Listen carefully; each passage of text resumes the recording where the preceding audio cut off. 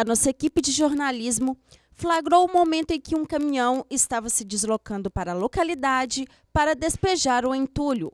Ao chegarmos à rua, notamos também a presença de outro caminhão que estava descarregando um grande número de tronco de árvores. Mais de mês já que eles estão jogando.